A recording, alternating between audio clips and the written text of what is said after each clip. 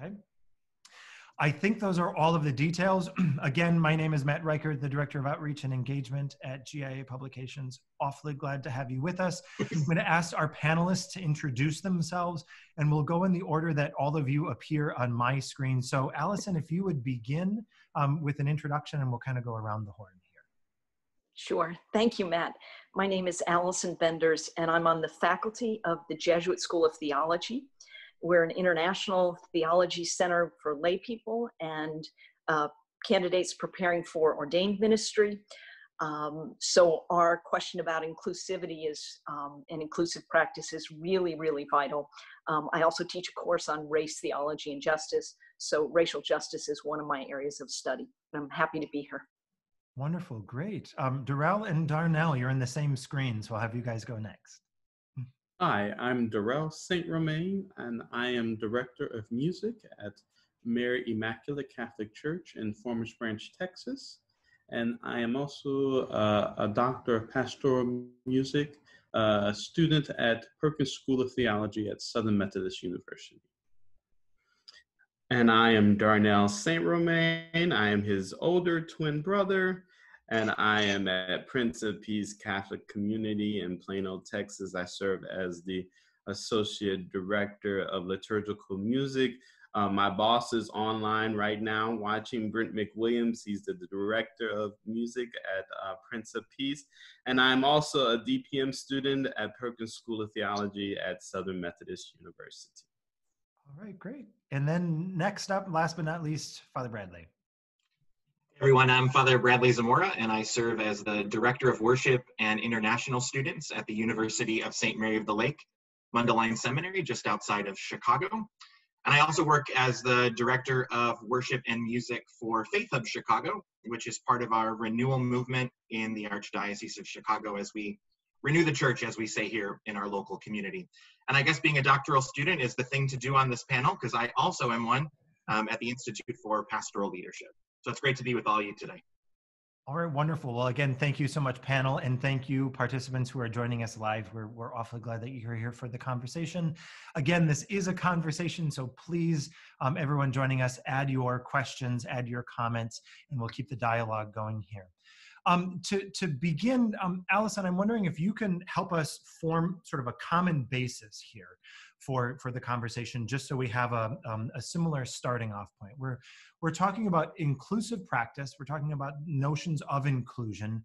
So could you provide for us, just to begin, sort of a theological basis for why this is something that's important to us as Christians, why this is a topic that we all need to think about, learn about, do better at? Good. Well, thank you, Matt. That's a really big question, but let me try and make two important points. And one of the questions, or the way I think of it, is why is inclusive practice important, especially in the liturgy, because that's where most of us connect with the church. And of course, we want to include everybody. We want liturgies to be welcoming and meaningful. But sometimes when we say inclusive liturgy, we think, oh, we have to be politically correct, or maybe we have to sing in a foreign language. And those are things, those ideas aren't helpful. I mean, it's really important that we keep in mind what the purpose of liturgy is. And that's the public worship of the church. And the purpose of liturgy, especially Mass, is to bring us together and to invite us to participate, to help us engage God. So of course it makes sense that our liturgies are ways that people in the community can feel at home and can express themselves. And this goes back all the way right to Jesus. Jesus was inclusive, inviting everybody to the table. St. Paul, as he traveled, didn't require people to become Jewish. The Gentiles were able to express their faith in their ways, and he tried to communicate in those ways. So theologically, when we think about the importance of liturgy, it's really important to think about inclusivity and engaging people. I think just one more quick point also, this is not just a theoretical or liturgical matter, which is really important, but it's also a question of moral and racial justice. So we live in a society, right, that's divided along race and ethnic lines. Our churches and parishes are often, divided. We use images long-standing of Jesus is blonde and blue-eyed. We say things like sin is black or evil. And those kinds of things aren't helpful, and those images exclude people. So the church and our worship is also an opportunity to witness to the table, the beloved community that invites others. And we have to be a church in the world, and that's our role. So it's both the purpose of liturgy and also the purpose of witnessing to what God's community can be. Yeah, so I'll ask others. Yeah, no, that's great, and I think that's a helpful place to begin. And in a moment, Bradley, I'm going to ask you to talk about how, you know, as you're teaching liturgy at St. Mary's and at Mundelein, you know, how any of the things that you're teaching, how inclusivity, you know, sort of abuts that, if that's a conversation. And I want to talk to and hear from Darnell and Darrell about sort of the practical side as practitioners, as music directors, how you experience this. Before we do that, one passage that, as I think about this, I've been coming back to, and that's from Lumen Gentium, right? One of the great documents to come out of Vatican II, and I'm looking particularly at paragraph 13, and forgive the exclusive language right here as I read this, but Lumen Gentium says, all men are called to belong to the new people of God. Wherefore this people, while remaining one and only one, is to be spread throughout the whole world and must exist in all ages, so that the degree of God's will may be fulfilled. In the beginning, God made human nature one and decreed that all his children, scattered as they were, would finally be gathered together as one. It was for this purpose that God sent his Son, whom he appointed heir of all things. And then I'm skipping some things. It follows that though there are many nations, there is but one people of God, which takes its citizens from every race, making them citizens of a kingdom which is of a heavenly rather than of an earthly nature. And so, I mean, as we think about this in terms of how we think about the people of God, as we think about the liturgy, the things we profess an inclusive, one united people of God in the things that we do. So I'm wondering if we could go in that order, Bradley, as you teach the liturgy, how do you talk about this theological, spiritual, practical basis for inclusion? Yeah, I mean, it's a great question, because even beyond my classroom, but I think for all of us, one of the things that we have to always wrestle with as church, okay, is that the church is not just the four walls of the building that we're a part of.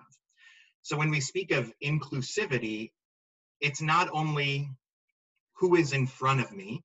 That's a great starting point for this.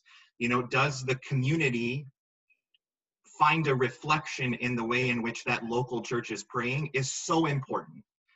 But also, is there an inclusivity of how church, the one holy Catholic apostolic that we profess, is that represented in the four walls of the church that I'm the priest at, or one of my students will be the priest at? And I think that's the tension for really all ministers, to have this, can we say, global perspective of inclusivity, of making sure that we're not only reflective and welcoming to the people who are in our pews week after week, but we're also reflective and welcome to the struggles that the church as a whole is experiencing in a particular moment. You know, the perfect example, I mean, and I'll pull on it because I think it strikes a chord in everyone, is, you know, we don't have Black people at our parish. So why does it matter that our priest or our ministers there say Black Lives Matter?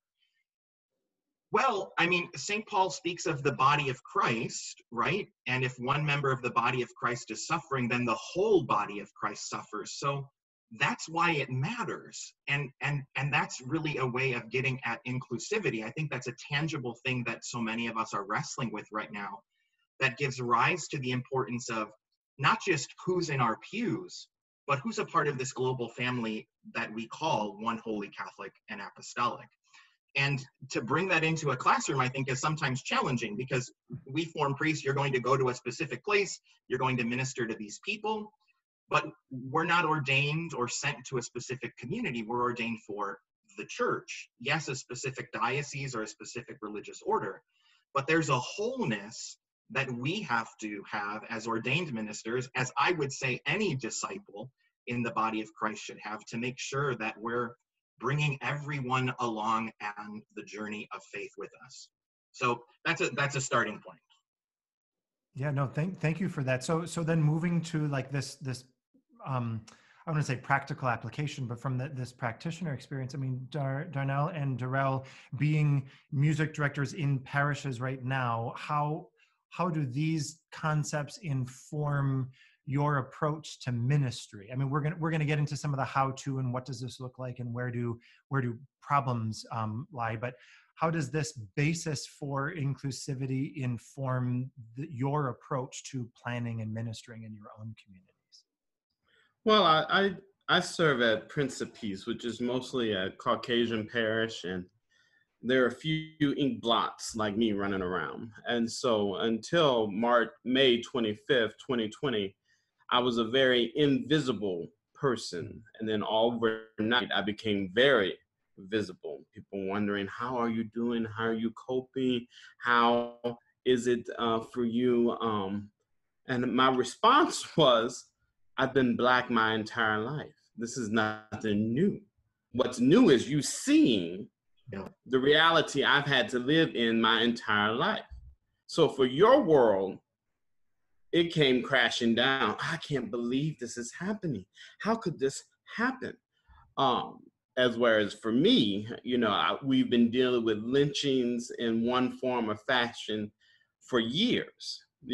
Indentured servitude, they say, was happening. No, we were captured, brought over in ships, in chains and bondage, worked. They say 1619, but actually the first slaves came over from the Spaniards in 1510 in North America, okay? So 1619 is only important because that's when the British came over here, but it happened before. So we're gonna add another 100 years or so to this, okay? So 500 years of 250 years of free labor, 500 years of oppression. I'm fine. What's not fine is you grappling with all of these layers you see unraveling before you. So the lie is unraveling. And what I mean by the lie is this. I discovered America. I brought together pilgrims and Indians, and we had a feast, and we call it Thanksgiving. And then somehow I'm going to pass down generations of wealth because I have free labor. These things are starting to unravel, our coping with them, right? We never had mass reconciliation for Black people. We never had a mass psychological examination of our minds. So we have to deal with this. But as far as practicality, so how does this really work in the real world? I'm going to tell you, it's going to start with a relationship. A relationship, a genuine relationship, not you deigning down, looking on me and allowing me in your space. A genuine relationship of mutual understanding and forgiveness and love. And love is important. You have to understand that I don't think like you. I might be educated by your schools and work in your parishes, but my life experiences are vastly different from yours. I've had to work twice as hard to once again buy into the lie and then produce something that the lie tells me I need to produce. And I've done that. I've worked very hard, but it's not reality. The lie is not reality. And so we need to grapple with what Catholicism is in America, because Catholicism in America is not what Catholicism really is. It's not what my brothers and sisters in Indonesia experience, not what my brothers and sisters in South Africa experience, and certainly not what my brothers and sisters in Nigeria experience. I mean, it's a very universal thing. Father Bradley, I don't like global because global implies a worldview from one location. I do like universal experience. Yeah. So when we talk about universality, we need to be aware that if somebody is not in the mix, then I'm not complete. Right? So if I don't acknowledge For instance, in Plano, we have 20% Asian population in the city of Plano. It's an overrepresentation in Plano, whereas in the state of Texas, there's only an 8% Asian population. So why are they not in my church at Prince of Peace? I have to grapple with that. They'd rather go somewhere else and worship. And it's nothing, this is not a judgment call. This is just an observation, you know? And so we have to think about these things. It seems that inclusivity is, you know, Anglo-Hispanic more than anything else in America, when we're leaving out all of these other cultures. So how do we deal with that? Those are just questions I'm throwing out there, so. Yes, and speaking about Anglo-Hispanic relationship, in my parish, that is very much the reality I am in. There are 8 weekend masses, 5 of which are in English. 9 weekend masses, 5 of which are in English, 3 in Spanish, and 1 in French. And so it is good to have a parish that is diverse in that aspect, but we still grapple with the silos. Okay, so this is only the Spanish Mass, this is only the English Mass, and the silos happen within the community, and also happens within styles of music that happen within the Mass. So, you know, in America, we have put the contemporary Mass always at the Sunday evening Mass, and that's your contemporary music, and this is to, you know, to falsely capture in youth, to get them to attend Mass regularly, and to have your youth night or whatever afterwards. And then we have the Spanish Masses, where you have geographic regions of people who gather together. In my community, the Spanish speakers from Mexico are coming to the 9 a.m. Mass on Sunday. And then you have other Central American Masses, people who are from Central America that go to the other Masses. So when we have these cliques that happen within a community, which is totally natural. But how do we get past that? How do we foster a one community? And if it cannot happen in the liturgy, it's not going to happen anywhere else. It's really not. And so when choosing resources, when educating people of how to come together to learn from one another, and again to be in relationship with one another, is the ultimate task.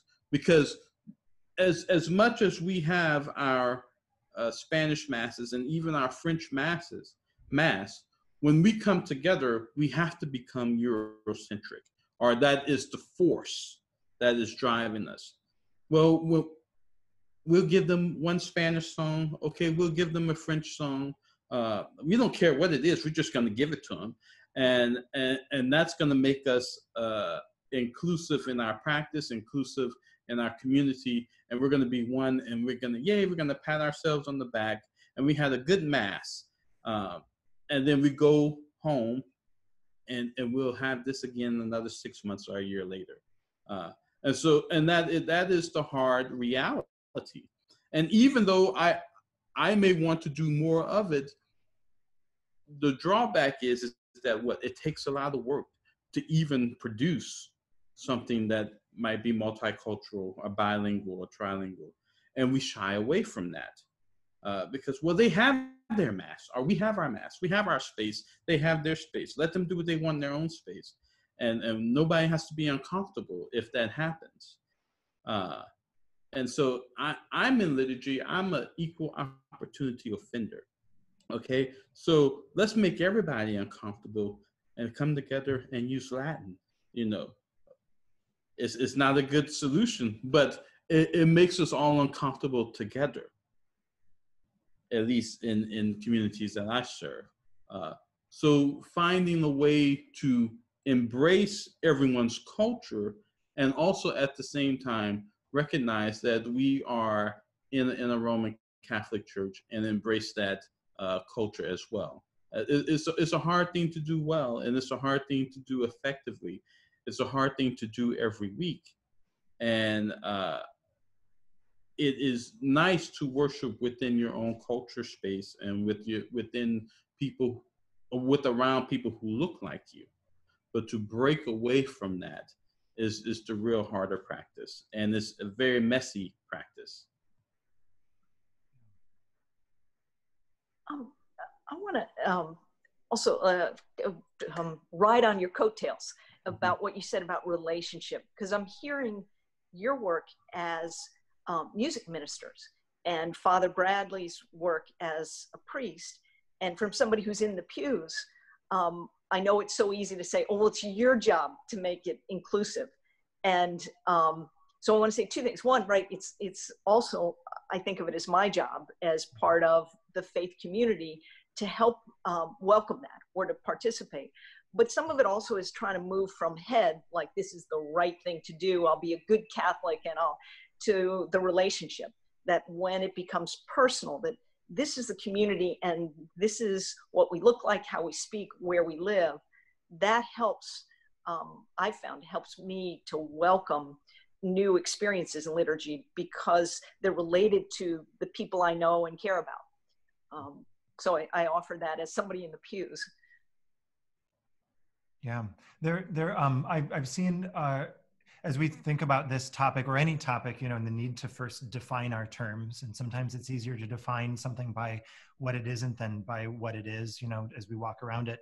I've seen some people talk about, or heard some people talk about, inclusive practice as, or inclusivity as the ability for everyone to see something of themselves in what they're experiencing. So as an educator, if I have an inclusive classroom, can my students see something of themselves or their experience in the readings on my syllabus? Can they see something of themselves and their preferred learning styles or the way they learn best in the activities that I design in my classroom, et cetera? And if we think about that seeing and being seen, there's if we stick with that for a second, there's the need for those of us who are planning liturgies or leading pastoral ministry to be intentional.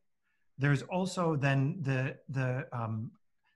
we have to go beyond the box checking of, well, clearly someone who speaks French in my community should see themselves because we sang the one French song we know, right? Again, so check the box. To also, how is my inclusionary practice helping other people who don't affiliate with this particular group also see members of that group within our community? There's a I need to be seen, but also I need to see others. And I think it pushes us beyond perhaps some of the dangers of the tokenism that can result and the lip service that can result from some of these overall practices. We have a question here, and I have a feeling that you, Father Bradley, will bear the brunt of responding to the question. And this is from Carlos, and he asks, how are these issues of inclusivity being addressed at seminaries? Particularly where clergy is in formation, but we might even broaden the conversation to talk about anyone who's in formation for some sort of pastoral leadership, right? But particularly here, the question is about seminaries. Many times it seems to be a disconnect between the vocational, quote, original call before entering seminary, and many times the way formation transforms new clergy after they're ordained. So Father Bradley, if you want to take the lead on responding to that question. Yeah, I mean, quite simply, even beyond the walls of the seminary that I serve at, I think for any institution, the question or the answer probably is not enough. We're probably not having these conversations enough. Now, I can tell you that in this present moment, there's a specific group of us, faculty and students together, who are looking just at this question. And certainly what has happened in our local community here in the States has given rise to a greater awareness of that in all of us, that we need to come together and have these conversations. But even beyond, what we're doing at this present moment, I think the ability for our men in seminary to have the conversation that both now Allison and Darnell and Darrell have said of relationship is important, because all of us can sit in a classroom as a cohort or a group of students and be learning something. I think it's something completely different to know how someone got to be where they are, or, what is the baggage in a good sense that someone is bringing into their experience of ecclesiology or moral theology or liturgics in my particular case. And so one of the exercises that I did with our men as they were going off for their 6-month internship back in their diocese was to have them sit in small groups and answer the question of who is Jesus to me? Mm-hmm. And how from that relationship has it led me from baptism, my original foundational vocation, to now this expression of it of service in ordained ministry in the church. And I was shocked that many of them had never talked to each other about that before. And I think because it's an uncomfortable conversation to have, because it involves vulnerability, which when we speak of inclusivity, I don't think you can have inclusivity without the vulnerability of all those who are involved at the table. And so when we speak of, how is inclusivity being talked about, right? Certainly one of the ways that I talk about it is, I may have the title of director of worship, or you might be the director of music or whatever it is, but if we're making the decisions about a specific group of people in our parish and how that manifests itself in our community, that's not being inclusive. That's just, as you said, Matt, checking a box. I think inclusivity comes when members of whatever community we're talking about are actually at the table, and we're listening to how they can authentically see each other in the expression of the liturgy that we're trying to do. So there's a lot there, but I think it gives us, beyond seminary, for all of us as ministers to wrestle with is who is at the table, or are we just making decisions and ultimately we're being exclusive and not inclusive at all? I think of, what the psalmist says, from presumption, restrain your servant, and let it not rule over me. I think sometimes when we don't, to build relationship, and I think that's such a helpful basis for this and so many other conversations. If we don't have a relationship, or I should say it this way, it's easier to foster that authentic relationship by obviously actually interacting and dialoguing with people, by giving space at the table where planning is happening and where conversation is happening, so that the experience of people in my community does not get just filtered through my own assumptions or my own presumptions, right? And oftentimes the, albeit perhaps unintended, messages of exclusion come in because of the fact that maybe too few people from a narrow slice are responsible for trying to assume and presume the experience of everybody else. And therefore, of course, we're going to miss things. I think of the example of, and again, as we talk about inclusion and exclusion, we can talk about this on any sort of, topic, or whether it be age, or whether it be race, socio-economic status, it's gender, orientation. And I think about, how we do things at around mothers and Mother's Day. And my colleague Kate Williams and the book that she edited of Womb and Tomb, looking at resources for women and families and parents who have experienced, infant loss or stillbirth or miscarriage. And, when we don't have the visible experience of someone who has experienced, who has, whose lives have been touched by stillbirth, miscarriage, infant loss, it's easy for us to forget those experiences. And when we talk about motherhood on Mother's Day or in May, as though there's one experience, and we forget the pain that causes, or we aren't fully present to the other realities or experience of this topic, we miss something. And part of that is because we don't have those experiences fully represented, right? I mean, we miss things the fewer people are involved in planning and participating. Could I? Go ahead, please. Could I add just something quickly about another approach? One of the approaches that we use at the theology is to double down on cultural, understanding culture from an analytic and academic theoretical perspective, but also then as a practical way. Because we say, you know, the church emerged from a particular culture, right? The early Christians were Jewish, right? And then they move into the Roman world and the Greek world, and then they go around the world to India, Africa, and so on. When we understand culture, we can also put our culture and how it forms us and what it enables us to even think about and experience. Then we can decenter that and enable us to recognize other cultures. So one thing to do is I think about is to try and step back and help educate people, because we often are blind, like fish swimming in water. We don't know our own cultures like the water we swim in until we actually begin to understand that. And then inclusive liturgy asks, what are the language and image and things that we need that will speak to the cultures that are present in the church. Can I go along please. with that? When we talk about inclusivity, in the U.S., we have to deal with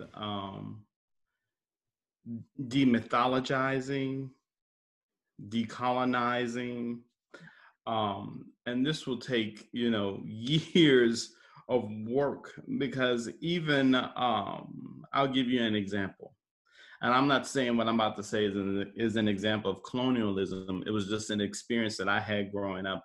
And then I wanted to translate that into my first job, and I got backlash. So during Lent, we would say the Mass propers in Latin. I mean, we were African-American parish, an SVD parish. So this was quite natural to me to sing the Sanctus and the Agnus Dei and the Kyrie, no Credo and no Pater Noster. But when I wanted to translate that into my parish that I was working at in the Diocese of Dallas, I had so many backlash because a lot of people just did not know Latin. And for me, I was like, this is a Eurocentric environment. How could they not possibly know? So I made a huge assumption on my part that this would translate well, right? The pastor was all for it, but he didn't get the backlash. I did, okay? So that's because I was in relationship enough with the parish to make that kind of a move. And so what I'm saying is, we train people in an ivory tower, and we can throw all sorts of experiments at them. And when we go out into the world, the first thing we need to do, and I mean for like 2-3 years, is simply let them tell us what they want us to do. Okay, absorb all of that information. Get over all the baggage. Get over the fact that you might be more educated than them. I had to deal with that. Get over all of these things. Then just shut up and listen. Mm-hmm. And okay, so what happens there is a building of trust. All right. And so once you have that trust established, then we can do this give and take kind of a thing. I say, well, I need you to kind of sing this so you can understand that your God is not a parochial God, okay? The God I serve is bigger than Prince of Peace. The God you serve is bigger than Prince of Peace, but you might not know it yet, right? So, but that's a vulnerability stage. That is a stage of, oh, my bubble is bigger than Plano? Yes, your bubble is bigger. You are a universal citizen. But that's hard to get across, but the music you sing can take you there. The music can help you make leaps. Or, I don't want to say anything bad about my contemporary brothers and sisters who play contemporary music, but limiting yourself to music in the last 5 years limits your worldview of how God operates in the world. And that says a lot.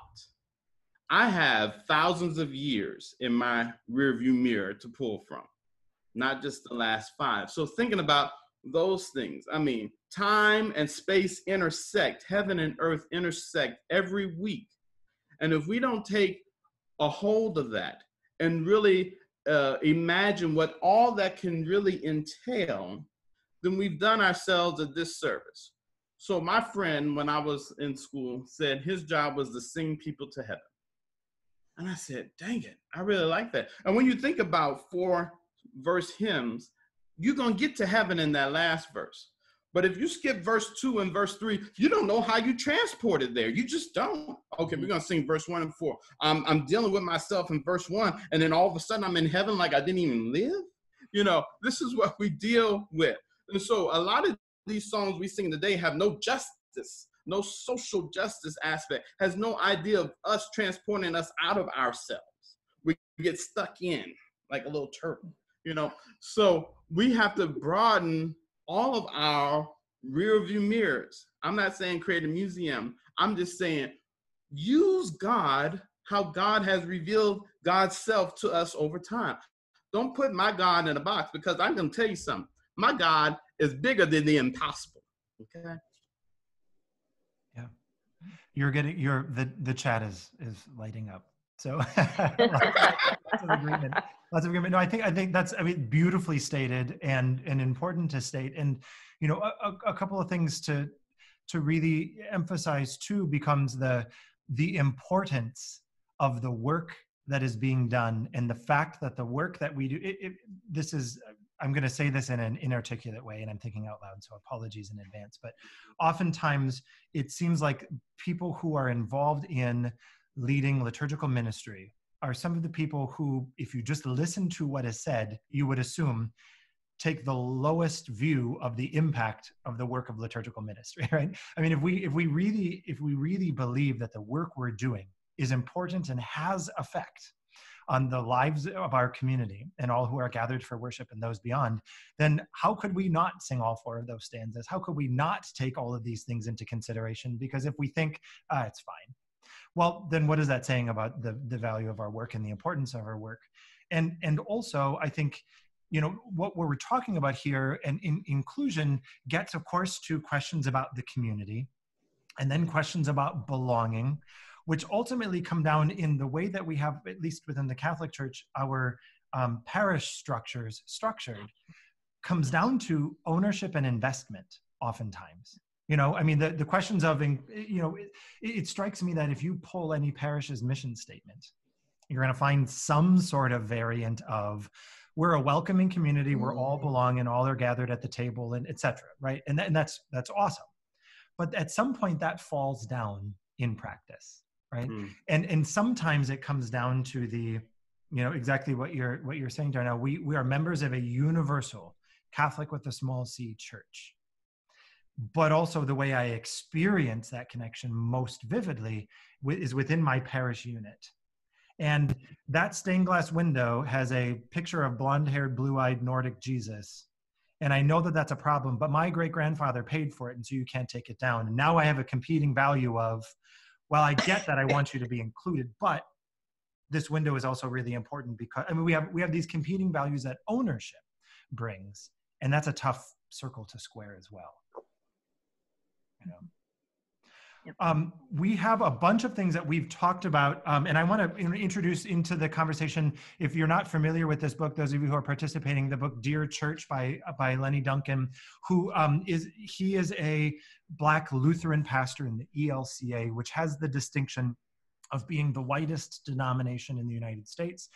And so he's written this book as a letter, essentially, to the ELCA, but you can replace ELCA with pretty much any other, you know, Catholic or mainline Protestant denomination, and you know, it works. And a couple of things that have been mentioned that I want to emphasize, and again, as a reminder, we have a couple questions in the Q&A. We'll get to some other things in the chat. So with our time left, if you have something we want to get to, please offer those. But Lenny offers this statement. He writes that symbols are important because they shape the way we think about the world, often without knowing it. And if we don't deconstruct harmful symbols, we will slowly poison our children. A very, very strong way to say this. He also writes over and over again, or excuse me, he begins, paying lip service to Blackness in the church isn't enough. What I'm proposing is something much more drastic and holistic. Over and over again in our music, liturgies, displayed artwork and language and word choices, we have reinforced the idea that white is holy, black equals sin. These passive suggestions have created an entire subconscious theology of race. And again, I don't want to move us away from this strong statement on race. in our communities, we also can insert, again, language, we can insert gender, we can insert age, we can insert socioeconomic status, we can insert parental status, we can insert sexual orientation, we can insert all sorts of things. And again, we have this message back and forth, this exclusivity. And I wonder, you know, we've heard a lot in the last few months about, you know, people are racist and people will claim to be not racist. And that's not a helpful duality of terms. Instead, we have to move from racism to anti-racism. And I wonder if we're thinking about inclusivity, if we need to move from, you know, if we need to move to anti-exclusive practice. It's not just enough to say we have inclusive practice, but how are we actively anti-exclusive in our practices, which pushes us towards authentic relationship, to authentic inclusion in planning and power, seats of power and decision-making, which challenges those assumptions of ownership and belonging perhaps in a different way. If we are actively anti-exclusive, because all of us would claim to be inclusive, just look at our mission statement, but somewhere we fall down in the execution of things. So moving to this question of what does this look like? It can't just be mission statements, because we've got that, right?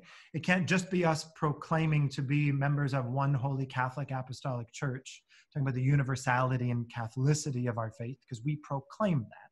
So moving beyond this, what we say, to now what we do, what does inclusive practice look like? How can we get there in these weeks, months ahead? What are the things we can do beyond just the lip service? I know that's a big question. Go ahead, please, Darnell. I'm reminded of a sermon that Dr. Martin Luther King Jr. gave at his father's church at Ebenezer Baptist Church in Atlanta. And he's talking about a portion of 1 Kings where David wants to build God a house. And he tells the prophet Nathan his idea. And then that night Nathan goes and he has a conversation with God. And Nathan says, you got to go back and tell David, I don't need a house from him. I'm going to give it to his son to build my house. And so Solomon built the temple. But what Nathan told David in the process was God wanted David to know that it was good that it was in thine heart. This idea, okay? So where I'm going with is this. If I'm trying to get back to Dallas, Texas, and I'm going to take I-10 East, knowing I need to go I-10 West, I will never get to my destination. So if I'm confronted with all of this knowledge and I decide, hey, I ain't going to do nothing with it, I'm just going to leave it there and continue on the path that I was going. It wasn't good that it was in thine heart, because it never entered thine heart. It entered thy mind, and then it went out of thy mind, right? So relationship education is the first step. What I'm saying is this is going to be years of progress and years of processes to get to where we need to get. But we have to start now. And that simply, it looks like we're in COVID-19. Some of us are not even in our offices yet. Take the time to do something where you speak of a person intentionally of a different race, of a different socio-economic status, if race is not an issue, all right? But you still have people who don't have the same level of education as you, same level of means as you, same level of anything as you. Talk to them and listen to what they're telling you. This is the first step of the process. So Hamilton came out. Who gets to tell your story? My people have not been able to tell their story. That's why it was great to see Black, indigenous people of color telling a story about a founding father. This was the whole point he was trying to make. He wasn't trying to be historically accurate. He was saying that our stories have been stifled. Our stories have been mitigated and relegated to the footnotes of books, you know? So who gets to tell the story? Learn the story. And I don't know how long it's going to take for us to learn the story. So once you have a relationship, then you can have a reconciliation, then you can have a revelation. All right. And then we will have a new theophany and manifestation of the Holy Spirit in ways that we've never seen before. In parishes, your vision or mission statement is usually something that the parish is trying to say, this is what we're going to look like in 50 to 100 years, if we take steps to create this vision or this mission. And yeah, it's nice to put out these statements and to say we're going to do this, and we're going to be global. We're going to adopt a church in Central America, and we're going to maybe adopt a church in Africa or some third world country, and we'll give them our money, and we're doing our part, and we're going to build a well and maybe add some housing in the area. But I think that's all fine and good, but are we building up the community to be inclusive at where we are around us? Does the church inside look like what the community is outside? Just when you go to your parking lot. And so how do we build that? How do we go about taking steps to include everyone without looking at money, without looking at lineage of their education or schooling? Just how do we go and do about those practices? I don't have answers for that, but those are always at the forefront of my mind. Are we doing enough? That's where I leave it. Are we doing enough? I want to add an image that's helpful for me about, as educators, sometimes we talk about a fixed mindset. Are you right or wrong? Or a growth mindset. How are you getting there? And I think of like a soccer team or something. If I want to go learn soccer, I don't walk out on the first day and go, oh, I can't do this, I quit. Like I made a mistake. I look to a coach and I go, I know today, tomorrow, if I keep at it for a year, I'm going to be a better soccer player than I was the year before. And so I find sometimes to recognize that I'm going to make mistakes. And I can think of all of the stupid things I've said or hurtful things I've said, but trying to think if we're a faith community and we come at it right with the intention, that doesn't excuse. It doesn't excuse mistakes, but it's a recognition that we're trying. And so sometimes I find that sort of growth mindset, the practice, the knowing we're going to make mistakes, asking for correction, asking for more insight is sometimes helpful to me to say, well, if I don't start doing it because I'm too afraid of making mistakes or I feel too awkward, I'll never get there. So I try and think, God willing, I'll grow into this somehow. Over with the goodness of the community to help. Yeah. No, I think that's exactly right. And we have a couple of questions here that are related to one another that pick up with what you were mentioning, Allison, and then both Darrell and Darnell. And the questions essentially get to, what are the practical first steps for parishes who are seeking to try to open the doors of these silos, or how do we gain more of this, intercultural or intergenerational sensitivity to allow for fullness of inclusion and representation in liturgy? And I want to say just a couple of things before opening that up. Tomorrow, our conversation, it'll be at 1 p.m. Central, is a specific conversation on representation in liturgical planning. So we'll get into a lot of, here's a model and a structure, perhaps getting to some other resources. Here is a real sort of a practical roadmap for planning purposes. So that's not to say we can't answer those questions now, but just know that we'll be looking forward to that. And so these questions that get to how do we do this, how do we open doors, I think go back to, first of all, being grounded in that growth versus fixed mindset, right? Sort of that Carol Dweck sort of idea of sort of this positive psychology, right? And also go back to, many of the things we're talking about when it comes to inclusion is if the inclusion is on the most visible external check the box because we had the song in French, check the box because we had the gospel song at the end of, communion, check the box because, etc. But we don't have relationship, meaning we also don't have members representing the fullness of experience in our community at the table, making decisions, part of the planning process, in positions of power, authority, decision making. That's what helps keep us in the lip service, check the box tokenism. If we don't have people in situations to make decisions, we're not going to have the fullness of that experience. It's going to be always channeled through someone who's going to be making presumptions and going to miss the point, right?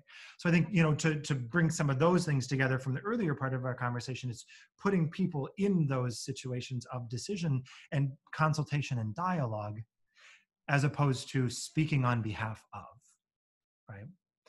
So again, these questions of practical, how do we break open the silos, other practical considerations, other practical suggestions for how we do this?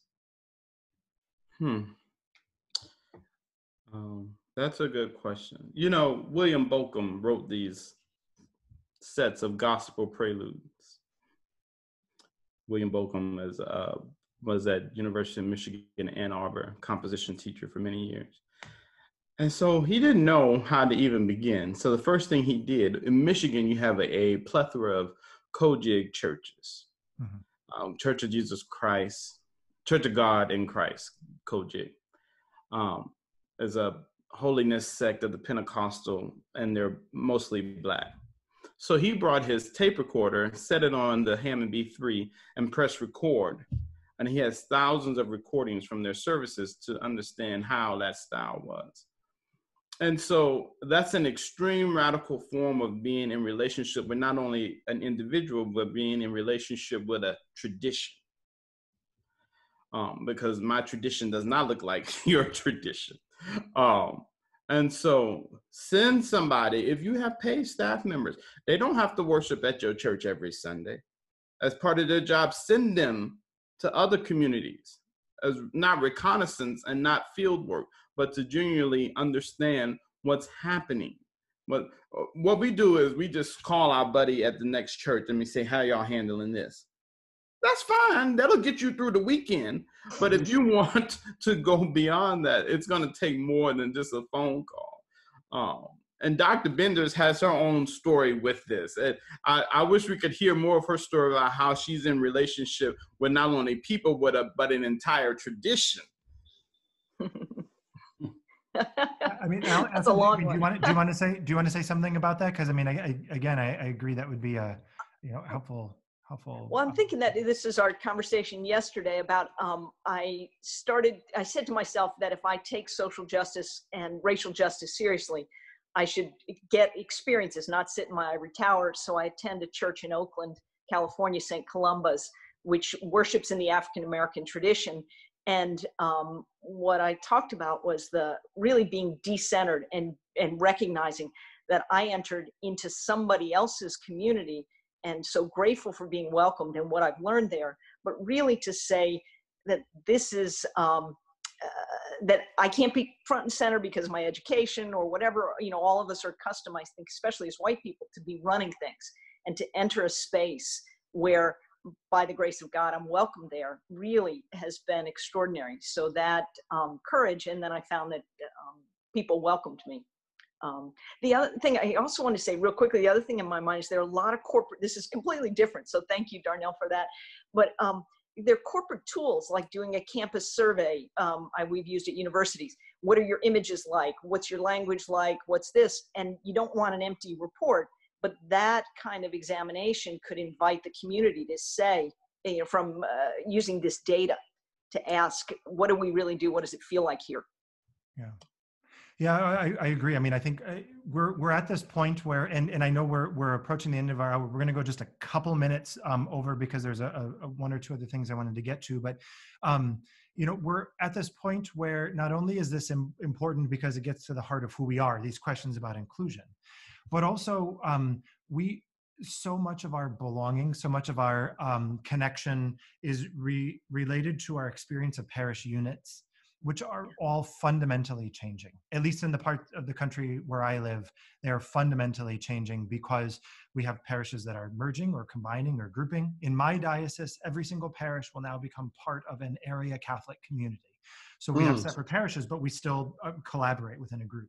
In the Northeast, we see parishes closing left and right? And parishes that were built on the Polish parish, the Irish parish, the German parish model, and now are suddenly, combining, and that will continue. And even in areas where there's growth in the church and parishes are being founded, they're huge parishes. And so questions of relationship, belonging, ownership, heritage, identity, all of these things are affecting everybody in every parish in every corner of the country. And so these conversations and the willingness to ask the hard questions are going to be imperative for all of us. And so I want to mention that, not because, of course, we're going to answer that in the 2 minutes that we have left. If we could answer it in the 2 minutes we had left, we're going to sink a well, right? But to say this is not even scratching the surface. This is scratching the scratch on the surface, because this gets to the heart of our overall structure in everywhere, right? Brent asked a question here. How can we have the conversation of redistribution of power in the relationship dynamics without freaking out those in power in regard to the inherent loss of power through that shift, or does it matter? Again, that's the type of question, that's the type of examination of power and structure that we're getting to, that we all have to continue to ask ourselves about. So I see Brian has in the chat, we need a part 2. We barely made it off the runway. I would suggest we are just taxiing towards the runway still in this conversation because of all these other dynamics. So here's what I'd like to suggest. We clearly need more conversation about this. And Bishop Mark Seitz joined us yesterday, spoke with our colleague Peter Kolar about risk and the gospel. And it was a wonderful beginning to this conversation, giving ourselves permission to ask tough questions. We started to begin to wrap our minds around this concept of inclusion and why it matters and what the barriers are. Tomorrow we'll be looking at representation and planning. On Friday, we're looking at cultural appropriation, cultural expectation. And again, these will be further scratches on the surface. And I know we'll commit to having more conversations, and I hope we can have all of you back to talk more about them. I have a couple of last minute details, and then I'm going to ask all of you, we're going to go in order around the horn here, Allison, Darrell, Darnell, Father Bradley, sort of your own takeaways, either for yourself or takeaways suggested for people who have joined us to think more about as, again, we're beginning these conversations. So I'll give you a second to think about that.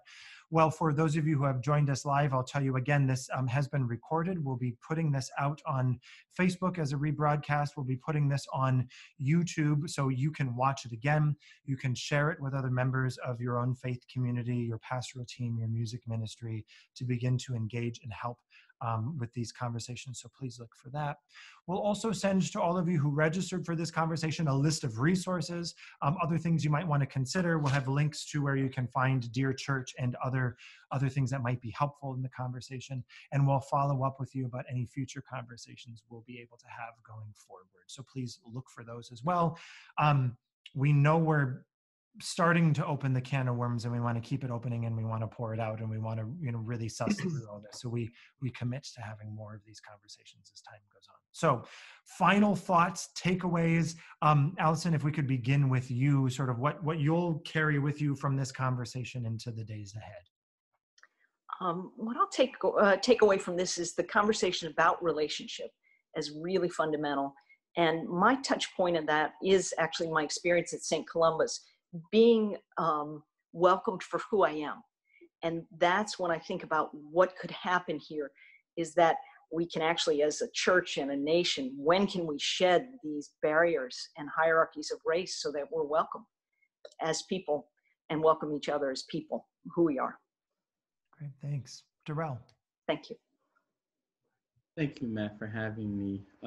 I think in going about this conversation and doing the work of inclusivity is, don't be afraid to make mistakes. Venture out, try things, and if it doesn't work, don't let that be an excuse to not go further into the work. Continue doing the work, and it's going to be uncomfortable, and we're not going to get it right. I don't get it right, but that doesn't stop me from trying. And I'm allowed to go into spaces and to help others try to cultivate this work. Just don't try to be perfect, but be always continuing in the process of being inclusive. Wonderful, great. Darnell. I want to echo what Dr. Bender said about relationship. But for me personally, I think I am also going to add another R word to that, and that is to simply reconsider what church will look like from this point forward. And this is not a new question. Peter had to do it. Paul had to do it, right? Churches throughout the ages have had to take this hard look at themselves to see, because it's not going back to what we knew before. And so reconsider. And that's simply looking at the stars again and seeing what you've seen all your life and trying to find something new. That when you get back to the etymology of the Latin word of consider. So our gaze needs to be broad. And what we've seen our entire life, we need to look at it again because we missed some stars along the way. Right. Bradley. Yeah, I think if we believe that everything in the life of our church begins in and flows back to worship, which it rightfully should, imagine if we began in small ways to get this right in our worship. Imagine how the other structures of exclusivity that are a part of our church would begin to crumble, because from the very source and summit of what we do, we're beginning to recognize who actually is at the table and ensuring that their voice is heard and ensuring that they're seen. And so if we get this right in worship, I believe that we can begin to get this right as a church. And so in this, in the 4 broken vessels that Matt has put together for this webinar, we've certainly shared wisdom, but I think among us, could be the next Oscar Romero or Dorothy Day or Henry Nouwen or Thea Bowman, who has spoken to the church and challenged her to be better and be what she should always be. And so there's risk involved with that for everyone, but I think there's a greater risk in not speaking the truth to power that we know needs to be spoken in our church. So whatever you've gleaned from this moment, do something small in the next year. And then, on the anniversary of this webinar, if you haven't done anything, ask yourself why, and then start again and try and be inclusive. Amen. Amen. Thank Amen. you. Thank you all so much. I mean, I really appreciate you being here, and five broken vessels on the call, by the way.